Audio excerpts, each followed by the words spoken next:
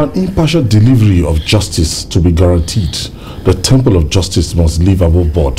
The Chief Justice of Nigeria, CJN Justice Ibrahim Tanko Muhammad, has warned judges to shun unmerited wealth, vainglory, dishonesty, disposition, and ostentatious lifestyle in order to avoid running foul of the law. The CJN said the National Judicial Council, NJC, will fish out bad eggs in the system and show them the way out. The CJN, just reading the Riot Act to unmerited wealth, vainglory, dishonest disposition, and ostentatious lifestyle. All these attributes should not be attributes to that should be credited to a judge or an upright judge. They are actually like vices. Such vices are not to be identified with people who are supposed to be above board. You know, the late Justice Anthony Anyagolu described judges as God's representatives on earth, because God cannot come down and decide cases by himself. God cannot come down and decide who is just from a pack of unjust people. So he needed the judges to act more like mediators between him and mankind. And for that reason, a judge has to be above board. If you are the sort of person who likes money, who wants to be seen at Owambe parties, then that job is not for you.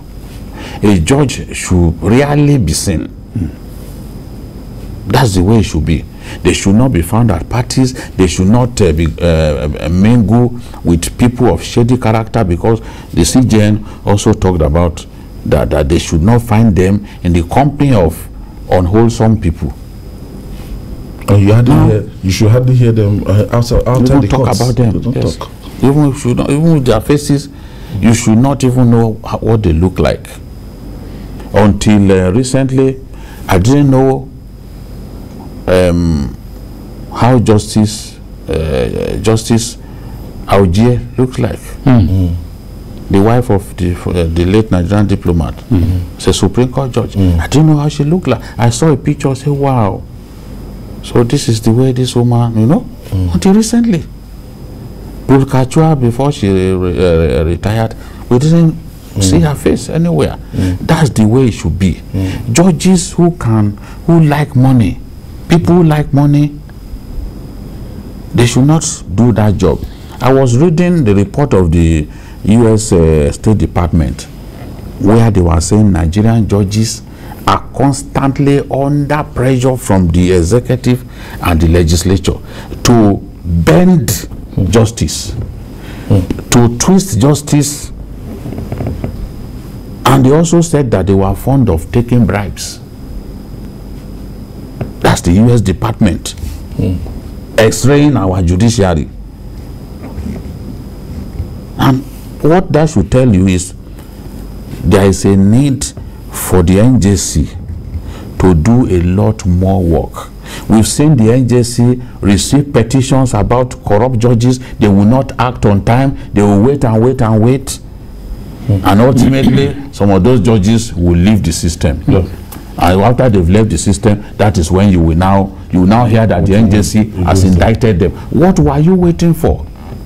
Why didn't you indict them before they left office? And when you now check, you will see that that petition had been with them for ages. That's not how to clean up the judiciary. The CJN can threaten to do this, threaten to do that.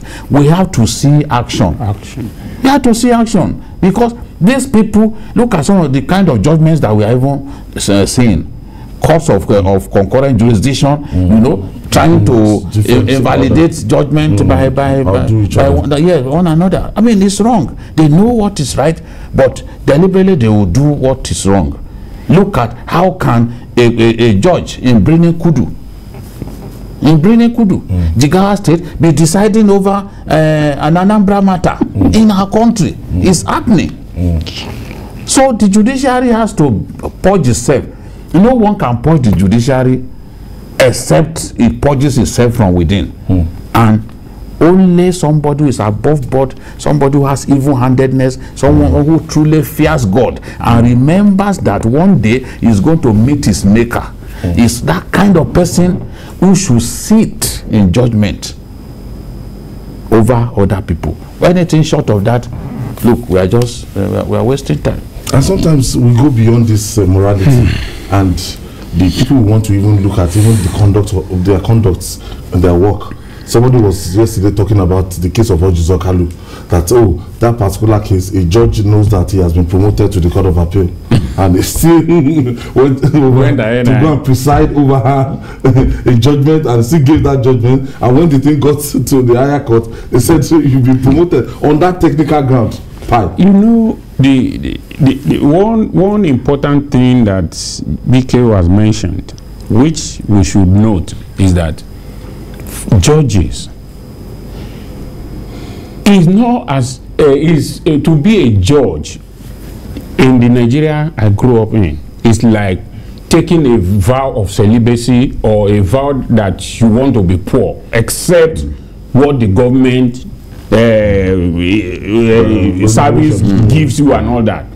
Because you know, then there were brilliant lawyers who were given almost everything that come to the bench. They said, no, I want to be a lawyer because I want money. I want to make money.